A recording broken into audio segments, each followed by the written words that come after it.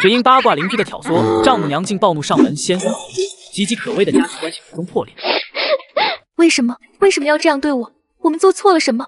听着唐仲威的哭泣声，叶枫搂住他的力道加重了一些。哭吧，都哭出来就好了。唐仲威的哭声再大了几分，而门外的拍打声则逐渐消失。站在门外的宋月如听着里面女儿的哭声，心中其实是有些后悔的。不管怎么样，掀桌子是有点过分了，但是他实在拉不下脸去道歉，因为他仍然认为这一切都是叶枫的错。如果不是这个人，自己怎么会和女儿闹到这个地步？咬牙切齿的宋月如还是忍住冲进去逼着叶枫立刻离婚的想法，但他已经想好了，无论如何，这个婚必须离。叶枫没有听到宋月如离去的脚步声，他只是紧紧抱住唐仲威，柔声道：“一切都会好起来的，不要在乎别人怎么想。你知道，我知道，足够了。这是我们的家，时间会证明你没有错。”唐仲威用力抓紧了丈夫的衣服，此刻的他无比需要丈夫的安慰和陪伴，这是他人生中的至暗时刻。直到许久后，他的哭声才渐渐停歇。唐仲威抹着眼泪，看向那满地的狼藉，又忍不住要落泪。我来收拾吧，你进去陪孩子。刚才的声音估计也把他吓得不轻。唐仲威默默地点了点头，走进了卧室。等他出来的时候，叶枫已经收拾得差不多，正在拖地。我来吧。唐仲威依然红着眼睛走过来，不由分说地夺走了拖把。他必须要做点什么，只有这样才能让自己的内心暂时平静一些。诺诺呢？睡着了。唐仲威低头拖着地，过了几秒，忽然道：“对不起。”叶枫摇摇头道：“这不是你的错，我是替我妈说的。虽然她不应该这样做，但她终究是我妈。我知道你恨她，也恨我爸，但我不恨他们。”唐仲威停下拖地的动作，抬头看他。叶枫看出了他的想法。以前的我可能觉得是他们一直的冷落，导致了自己破罐子破摔。反正你们也不喜欢我，干嘛还要努力？但实际上这只是一个借口，自己无能就把责任推脱到别人头上。他们的确是……我是说真的。叶枫打断了他的话，接着道：“现在我明白了，是自己没有珍惜。如果我足够珍惜你们娘俩，就不会在意别人的眼光，哪怕只是为了你们，也应该万般努力奋斗，早点让你们过上好日子。正因为一直不明白这一点，才导致事情不断往更坏的方向发展。说到底，是我自己错了，不能怪别人。”唐仲威听得悲从心中来，当即扔下拖把，一把抱住叶枫，哽咽着道：“老公，我知道你一直压力很大，是我没有及时照顾你的感受，总想着息事宁人。”傻丫头。叶枫抚摸着她柔顺的发丝，微笑着道：“佛说本来无一物，何处惹尘埃？如果我真是那扑铁，又哪里会被人这样看清呢？是我自己做的不够好，才会这样，怪不得别人。”唐仲威抬头看着这个男人，看着自己选择的丈夫，看着这个让他开心过、失望过、绝望过又幸福过的爱人，内心激烈动荡的情绪让他突然踮起脚，在叶枫脸上亲了一口。这是重生以来叶枫和唐仲威第一次亲密的接触，虽然意外，但那柔软的触感、温热的气息依然让叶枫心神荡漾。两人对视着，都明白从此以后彼此都不再会为过去介怀。叶枫看着唐仲威柔声道：“如果可以的话，我希望在我们互相重新认识之后，我想再娶你一次。”唐仲威有些迷惑地看着他，再娶一次？为什么？就当是为过去那个错误的自己做的一次补偿吧。唐仲威甜甜地笑起来，哪需要那么复杂？反正不管怎么样，我生是你的人，死是你的鬼。几十分钟前的负面情绪在这一刻烟消云散。万顺地产，此时的葛清泉坐在老板椅上，听着手下人的汇报。明光地产、华电集团两家都很有兴趣，知道我们要卖地，第一时间就给出了不错的报价。虽然明光地产给的价格要高一点，但我还是倾向于华电集团，因为他们可以一次性付清全款，而明光地产需要至少1年的缓冲时间。葛清泉点点头道：“那就华电吧。”业务部总监犹豫了下，咬牙道：“老板，我觉得这件事是不是再考虑一下？真卖了，我们想再用同样的钱拿回来就没可能了。这3块地的重要性可是相当。”话没说完，葛清泉的手机响了起来，他拿起来看了眼，立刻抬手阻止业务部总监继续的话语，然后按下了接通键。电话里传来那个熟悉的女声：“帮你问过了，最快2个月后会下发限制2套房贷款的政策，并且预期明年开始会彻底收拢房市贷款额度，可能会伴随大量的限购限售政策。”葛清泉听得心中一凛，自己的预感果然没有错。你是不是从谁那听到风声了？葛清泉嗯了声：“是有个朋友提过这种可能，所以才找你问问。”那你的朋友还真有点能量。这些政策目前仍然处于保密状态，知道的人寥寥无几，就算国内那些资产千亿万亿级别的，也没有人知道。你既然能提前获知，就早点做好准备吧。不过还是那句话，这是最后一次了，而且关于这件事必须严格保密。放心，我不会坑你的。葛清泉说罢，挂断了电话，确认了消息，他心里变得无比轻松，脸上也满是笑容。去吧，立刻和华电签署合同，拿到钱我给你记一功，拿不到你就自己收拾东西走人。他坚定不移的样子让业务部总监很是无奈，只好点头应下。等业务部总监离开后，葛清泉再次拿起手机拨通了一个号码：“叶先生，下午好啊，没什么事，就是上回不是说要送你一套房子吗？正好我这会有时间，要不然我现在去接你和弟妹，咱们一块去看看房子。”为了还人情，地产老总竟把1000万房产送给我。没想到不仅被我当场拒绝，还反手送了他一个巨大惊喜。叶先生，下午好啊，没什么事，就是上回不是说要送你一套房子吗？正好我这会有时间，要不然我现在去接你和弟妹，咱们一块去看看房子。葛清泉的电话让叶枫稍微有点意外，之前说要送房子，那只是随口一提而已，叶枫也没想过要占他的便宜，所以这一次他还是毫无疑问的拒绝了。葛总说笑了，怎么突然说起这个事了？房子有需要我会自己买的。葛清泉并没有放弃，经过这3次心态上的变化，知道叶枫绝对不是他想象中那么简单，特别是这次自己搞的那3块地，如果不是叶枫的提醒，后果将不是他所能承担的。所以这次不管是为了报恩还是为了拉拢关系，他都必须和这个男人拉近关系。想到这，葛清泉解释道：叶先生，我知道你不是一个贪财的人，但说句不该说的话，你这样的人才住在那种快拆迁的老城区，实在不像话。你看这样可好，咱们先去看房子，不管是我开发的小区还是别人开发的，只要你看上了，我凭自己的人脉关系帮你砍价，你放心，保证是正常的砍价，不用有任何心理负担。叶枫听得心里一动，这套房子的确太老旧了，而且左邻右舍又不算很友好，如果能搬离这里，不失为一个好选择，但他还是心有顾忌。葛总，好端端的，干嘛突然这么热情啊？搞得我有点受宠若惊了。葛清泉听得明白，回答的也很直爽。我已经找人问过了，最快2个月之内就有房地产限制的政策出台，如果不是你的提醒，那3块地可能会让我死得很惨。就冲这一件事，我也该还你一点什么。何况之前关于别墅的事情你也帮了忙，叶先生，可一可二不可三。如果你一点机会都不给我，下次我还怎么好意思再找你帮忙？给个面子，不至于让我去当面求你吧。话都说到这份上了，叶枫还能说什么？何况葛清泉这样的人物在市里还算有点影响力，既然要在这里生活，以后指不定哪里能用上他。叶枫想了下道：行吧，那我和老婆说一声，等会去找你。不用，我去接你们俩就是了。叶枫哪里会愿意，执意要自己去，葛清泉也没强求。挂断电话后，唐仲威抬头看过来：谁的电话呀？是葛清泉的，说要帮我们买房子，他去帮忙砍价。买房子？现在？唐仲威有些惊讶，对于买房子，他已经很久没有过这个念头了。叶枫点点头道：就是现在，我们手里有点闲钱，放银行存着也没什么意思，还不如先改善一下生活。然而唐仲威还没有从过去的艰苦生活中缓过来，手里有几百万，他会觉得很安心。如果这笔钱没了，他就有点不知所措了。叶枫看出了他的想法，笑着道：别担心，钱没了可以再赚，我可以向你保证，以后我们家里的钱会比现在多100倍、1万倍。唐仲威听得都乐了，没好气的道：你知道几百万的100倍、1万倍有多少吗？别吹牛了，我就希望咱们家安安稳稳的，都能身体健康、平安顺利的活到老就行了，不求大富大贵。她哪里知道自己的丈夫曾是一个亿万富翁，带着几10年的经验和知识，叶枫想赚钱不用太容易。重生前他的资产就达到了100亿，而现在叶枫有信心做到万亿，甚至更高的级别。等出门的时候，见唐仲威还是穿着以前的旧衣服，叶枫不禁有些疑惑道：刚买的新衣服怎么不穿？新衣服要洗呀，而且那些衣服太贵了，我可不舍得随便穿，等咱们哪天搬家的时候再穿也来得及。叶枫笑了笑，却也没说别的。两人打车前往某处房产销售部，上车后叶枫给葛清泉打了个电话，告知具体的地方。一听说那地方，葛清泉很是有些意外。叶先生，你确定去那买房？那可是够偏的啊。叶枫要去的地方，距离如今的市区最少也有10公里以上，偏远的不像话。不便宜吗？而且便宜未必没有便宜的好处。葛清泉听得心里一动，下意识问：叶先生这话的意思，难不成以后那边有什么发展？叶枫笑了起来：葛总倒是机灵的人，我心里的确对这边的发展有些想法和判断。这样吧，等你到了，再和你具体说说。葛清泉心里一喜，连忙答应下来，坐着出租车来到售楼部附近的一个公交站，看着四周的荒凉，唐仲威都有些头疼。她看了眼丈夫，欲言又止。叶枫转头看他问：怎么，这里不好吗？唐仲威苦笑一声道：一路过来，起码2-3公里都是农田，搬到这边来住，晚上都不敢出门吧？叶枫哈哈大笑道：短期来看是不怎么好，但是相信我，用不了2年时间，这里会成为一片热闹的地方。唐仲威撇撇嘴，显然是不怎么信。这时候，一辆劳斯莱斯轿车驶来，停靠住。葛清泉从车上下来，一脸高兴地打着招呼：叶先生，弟妹。走过来后，葛清泉扫视了一圈，然后看向叶枫道：叶先生，介绍介绍，我对你所说的发展非常感兴趣。叶枫淡淡一笑，指着来时路上的那几公里农田问：葛总，如果这边有人耗资数百亿，建立起了全亚洲最大的迪士尼公园，你觉得会怎么样？葛清泉愣了下，随后脸色涨红，神情激动。你的意思是这里会建？真的假的？叶先生，你可不能蒙我啊！叶枫笑着道：我怎么会蒙你？据我所知，已经有人悄悄地来这里勘察过了，应该最近就会有正式的批文，准备动工。葛总在市里人脉这么广，多打听打听，应该能探听到一点风声的。而一旦迪士尼公园的项目落地，市里立刻就会规划公交线路和地铁，交通出行会很方便。另外，在距离这里大概1公里左右的地方，算得上一片风水宝地。我听说国防科技大学准备在这里新建一所分校，并且从小学到初中、高中是一条龙，只要成绩合格就可以直升大学，还是一本。左边学校，右边迪士尼，你说这地方好不好？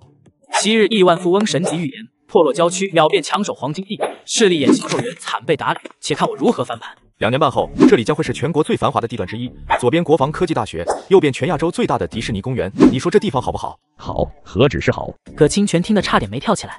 这里如果真如叶枫说的那样发展，未来的价值可想而知。葛总手里那3块地，如果能尽快处理掉，来这里买地盖房子，所获得的利益，怕是要比那边高许多。葛清泉满脸狂热，扫视着周围大片的空地，在他眼里，这已经不是地了，而是满地的钱。唐仲威悄悄拉了叶枫一下，满脸担忧的道：“你又在胡扯什么？建迪士尼和学校，你从哪听说的？”何元良跟我说的呀，他们家在国外生活那么多年，现在回国内发展，人脉大得很。这当然是谎话。叶枫对这些事情知晓，纯粹是因为他在未来看到了，如今这片荒凉之地，在不久的将来会成为国内最热的地块之一。唐仲威却还是担心的对葛清泉道：“葛总，他都是随口说说的，您可千万别往心里去啊！房地产这块，他哪懂什么？”葛清泉回过神来，看了眼叶枫，又看向唐仲威，笑哈哈的道：“弟妹，看样子你对自己老公的本事还是不够了解。你还记得上次吃饭的时候，他和我说过最近可能会出台房地产限制的政策吧？我专门找人问了，你猜怎么着？和他说的一模一样。幸亏我及时把那3块地转手出去，不然等政策下来，还不知道要亏多少呢。”唐仲威听得满脸愕然，然后震惊的看向自己的丈夫。葛清泉笑着道：“弟妹，我这个人可不会轻易相信别人，但叶先生真是让我彻底服了。他既然说这里有大发展，那我如果不抓住机会，这把年纪就真活到狗身上了。你放心，就算真亏了，我也不会怪你们，自己做的决定，后果自己承担。”葛清泉的坦率让唐仲威无话可说，也让叶枫对他的印象更好了几分。想了想，叶枫大致指了一下位置，然后道：“那几块农田你就别想了，应该已经内定过了。你按照这个方位和范围去圈地，应该不会受什么影响。但我建议你建好后不要立刻出售，先注册一个民宿公司，把所有房子都租出去。以迪士尼的人气来说，每套房子1天1800跟玩一样，不比你直接卖出去少多少。等过几年，这里的人气彻底火了，各种配套设施齐全，你再进行出售，会比现在卖价格更高。”葛清泉听得眼睛一亮，开手叫好：“你这脑子真是比我灵活多了，我都没想过先搞民宿收成本，等房价起来再卖掉。好，这个主意好。叶先生，我也不说别的，等房子盖好后，你先自己选10套，随便调，就当是我的咨询费了。这里现在的房价很低，但用不了几年就会涨到7、8万1平方，哪怕一套房子70、80平方，10套加起来的价值也有大几千万。”叶枫没有立刻拒绝，而是淡笑着道：“现在8字还没一撇，以后的事情以后再说吧。”行，反正不管怎么样，房子我都提前给你留好，直接挂你的名字，要不要都是你的。把事情定下后，几人前往预定的小区售楼部。到了跟前，葛清泉一拍脑门道：“你们先进去，我给他们老总打个电话，让那老小子过来当面说。”叶枫没有反对，先和唐仲威进了售楼部。售楼部里只有几个销售云三两两的坐在那刷手机或者聊天。看到叶枫2人进来，他们甚至没有来接待的打算。这里的销量实在太差了，差到如果不是老板给的底薪足够高，他们早就想跳槽了。想让他们热情接待，那是不可能的。叶枫走到沙盘前看了看，95%以上的房子都没有售出，几乎就是让你随便挑。叶枫指着中间位置的独栋别墅：“中间这套别墅不错，我们就选这套吧。”唐仲威有些忐忑道：“这么大的别墅得不少钱吧？咱们那点钱哪里够用的？你可别说要贷几百万上千万买房啊，我会被吓死的。”叶枫笑了笑：“这里的房价没你想的那么贵，几百万够用了。”他左右看了看，喊道：“谁是销售？过来一下。”那几个销售员抬头看一眼，又都纷纷低下头去，装作没听见。叶枫皱起眉头，再次喊道：“谁是销售？”几个销售互相推让，最终一个女销售满脸不爽地走过来问道：“干嘛？”她说话的时候甚至没有考虑过礼貌的问题，仍然盯着手里的电视剧在看。这栋多少钱？那个女销售看了眼别墅，然后又打量着叶枫和唐仲威，然后撇撇嘴道：“2万3一平方，总价580万，还有问题吗？”说完，她转身就要走。叶枫眉毛一挑道：“我还没问完，你怎么就走了？”女销售很是不耐烦地转过身来：“还有什么好问的？你们能拿得出580万吗？拿不出来，问再多不都是浪费时间吗？耽误我追剧。”叶枫心里冒火，唐仲威则拉了她一下，低声道：“算了吧，我们的确买不起，差100万呢，何况这种房子装修起来也要很多钱吧，看看别的算了。”女销售听到了她的话，嗤笑出声：“看吧，还是你老婆明智。要我说，你们也是闲的，没事跑来这种鸟不拉屎的地方买房子，去市里买个小户型凑合住不好吗？没钱还想住大户型，真矫情。”唐仲威本来不想多事，但这个女销售的态度实在太差了，让他都忍不住怼了句：“我们怎么矫情了？再说了，来这里买房子你们不也能拿提成，干嘛用这种态度？”“我态度怎么了？”女销售脸色一沉道：“你们问题我没回答吗？还想怎么样？难不成要我卑躬屈膝、低三下四吗？想啥呢？真以为顾客是上帝啊？嫌态度不好就去别的地方，来找什么事啊？真有毛病！”唐仲威气得浑身直哆嗦，他从来没见过如此嚣张的房产销售，一副巴不得把你赶出去的架势。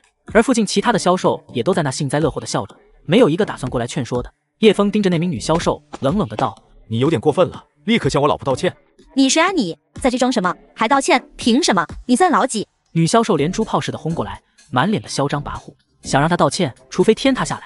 这时候，一名男销售走过来，斜着眼睛道：“兄弟，咋回事？想欺负女人啊？”他是打算做护花使者。叶枫抬起眼皮看他：“你是瞎吗？”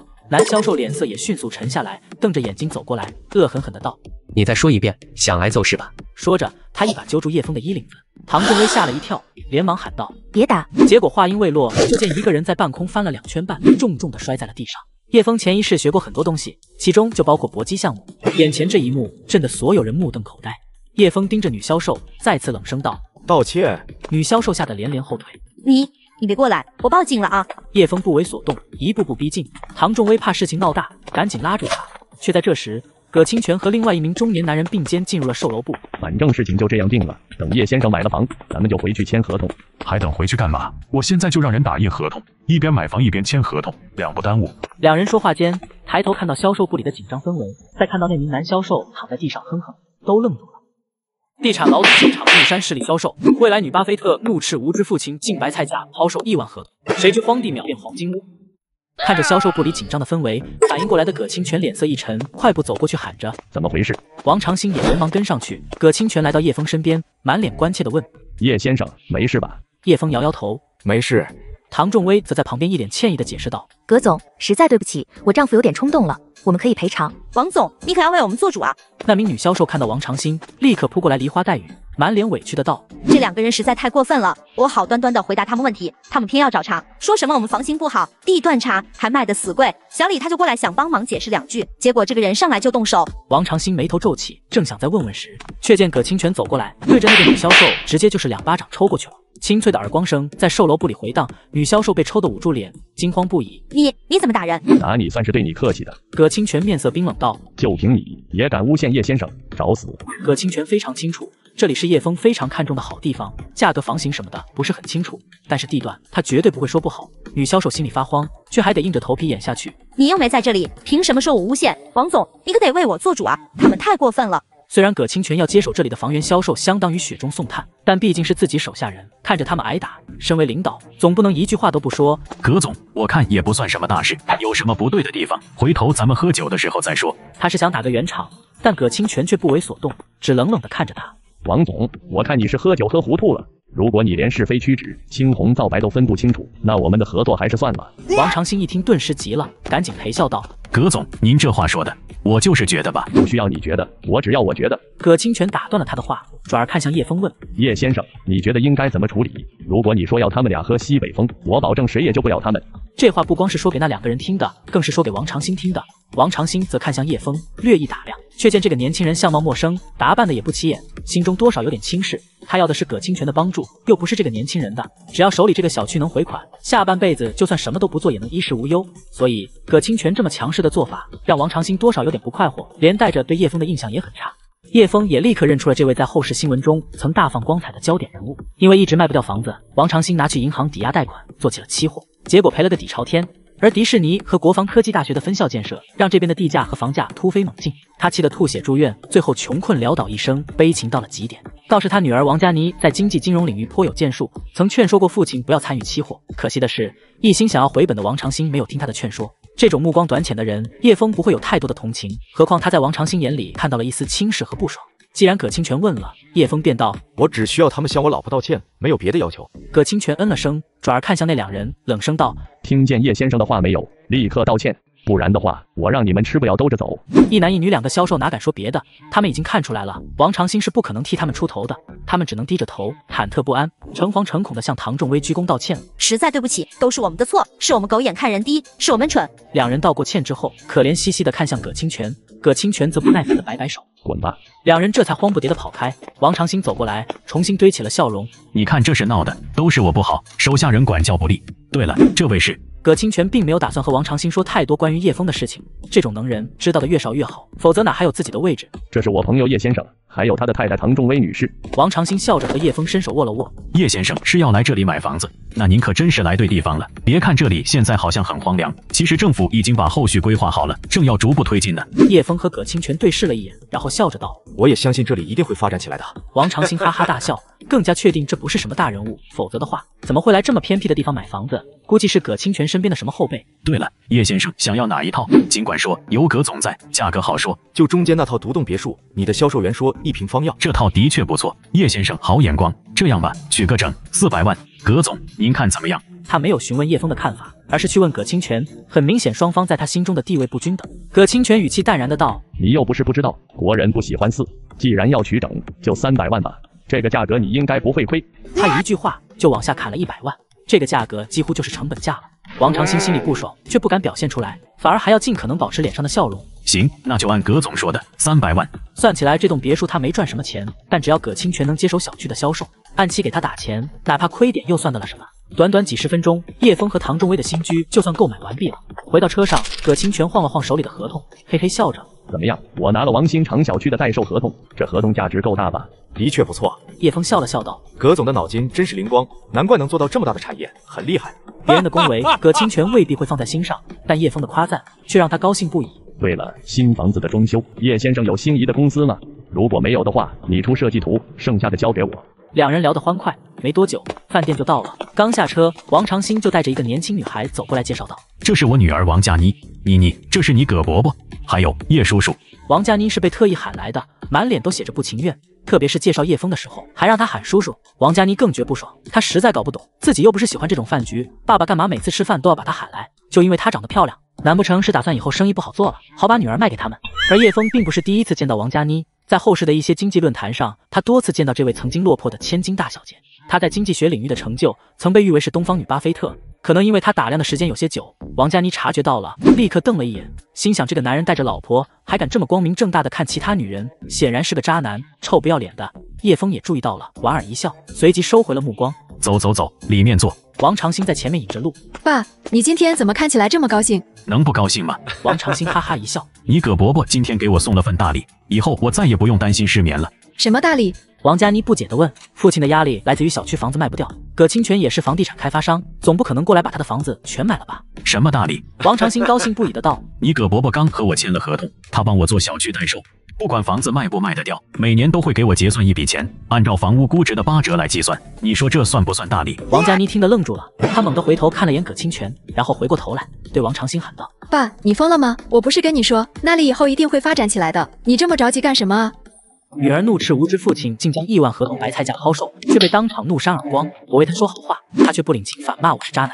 爸，你疯了吗？我不是跟你说那里以后一定会发展起来的吗？你这么着急干什么啊？他突然的发火，让几人都为之一怔。眼看众人的视线聚拢过来，王长兴很是感觉没面子，沉着脸道：你喊什么喊？当初买地是你劝我买那里的，说有大发展，可是几年下来，那里发展什么了？鬼影子都看不见。你葛伯伯愿意帮我兜底，这多好的事啊！你怎么还一副不乐意的样子？我知道现在发展的不好，但以后啊，你不能只看几年，想赚大钱就得看长远点啊。北部是城市发展唯一的道路，未来的规划不往这边走，能去哪啊？这么简单的道理，你又不是不明白。王佳妮怒声道：我不管，你立刻解除合同，哪怕付违约金也行。王长兴的脸色彻底沉下来，瞪着自己的女儿，忽然抬手就是一巴掌打过去。这一巴掌打得王佳妮愣住，紧接着王长兴阴沉的声音传入耳中：我是太惯着你了是吧？以前总觉得你很聪明，才听你一句劝，在那边买了块地，现在资金压了几年，动都动不了，好不容易有翻身的机会，你想干什么？是不是就想看着我每天睡不着觉，活活被逼死才高兴？我跟你说，合同我已经签了，不可能违约。还有，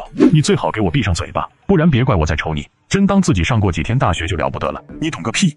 王佳妮现在也只是一个还没从大学毕业的女孩而已，被父亲一巴掌打过来，又严厉训斥了一顿，哪里挂得住面子？当即流着眼泪就要走，王长兴却一把拽住她的胳膊，呵斥道：干什么？说你2句就跑，你是公主吗？说不得了，给我老老实实的待着，别整天在我面前摆弄你那些所谓的经济学知识，一点经验没有，屁都算不上。这时候叶枫走过来劝说道：王总，我觉得你女儿说的是有道理的，那边我也认为很有发展潜力。叶枫的本意是想借此和这位后世的经济学教授拉上关系，但王佳妮本来对他印象就不好，此刻内心更是羞愤不已，听到叶枫帮忙说话，反而更加恼怒。他抬起头冲叶枫喊着：“别假惺惺了，渣男！”王长兴气得浑身发抖，刚扬起手掌就被叶枫连忙拦住。年轻气盛很正常，王总何必动手？他又不是孩子，也要面子的。都是我老婆太宠他了，从小到大，他说什么就是什么，管得不像话。王长兴顺从的放下手，却还是呵斥道：“立刻给叶先生道歉。”不用不用。叶枫便拉着王长兴往离。唐仲威则走上前来，想安慰几句。谁知王佳妮却甩开他的手，气冲冲的走了。唐仲威有些尴尬，葛清泉过来道：“弟妹，别跟孩子一般见识，名牌大学的学生就是傲得很，需要磨练。”唐仲威嗯了声，没有说别的。随后几人一起进了包厢，王佳妮被迫站在旁边充当服务生倒酒，这可把他气得够呛。尤其给叶枫倒酒的时候，更是一副想咬人的样子，连唐仲威都看得疑惑不解，拉着他低声问：“你把他怎么了？为什么一脸要吃了你的样子？”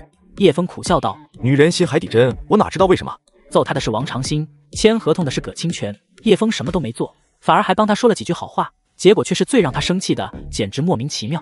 王长兴端着酒杯走过来，居高临下的对叶枫道：“叶老弟，来，咱俩碰一杯。刚才听葛总说你是个很有才华的人，我最欣赏有才的人了。”叶枫站起来，很是客气的把酒杯稍微放低了一点。王长兴毫无反应，反而还刻意把酒杯提了一些上去。一旁的葛清泉看到这一幕，心里有些不快活，自己和叶枫都得平等相待，你王长兴在这装什么？叶枫却不会当回事，他早就过了那个争强好胜的阶段了。